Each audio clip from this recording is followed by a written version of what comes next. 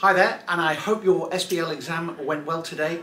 Just by coincidence, I'm actually at the Adelphi, the ACCA headquarters in London. Just been doing some work with the education team, and I've been receiving lots of great messages from you, happy with the SBL exam. I think it was a good exam.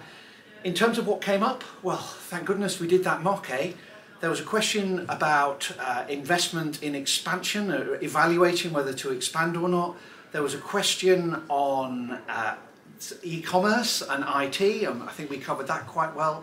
There was a question on corporate governance and various corporate governance alternatives for you to evaluate them.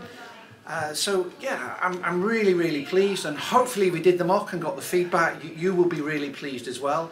There was also a question which is, I thought, a great question in the spirit of SBL, and it was talking about, I think, the football players revolting by playing badly to get the manager sacked.